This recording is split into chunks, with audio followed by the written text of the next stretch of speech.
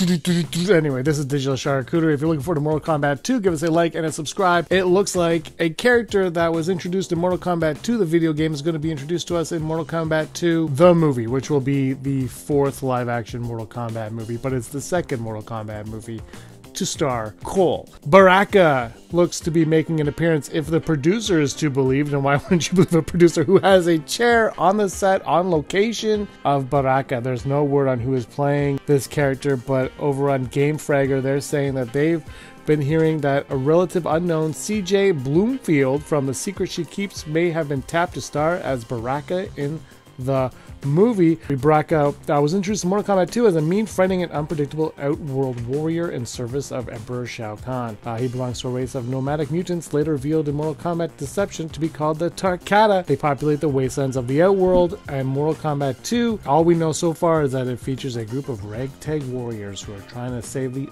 Earth realm from the outworld. That's all we know. Johnny Cage is here. It's going to be a lot of fun. What do you guys think? You're looking forward to Baraka in Mortal Kombat 2? Looking forward to seeing what Baraka brings to the table in MK2. Give us a like and a subscribe. Thanks for watching, everybody. May you be the master of your own universe.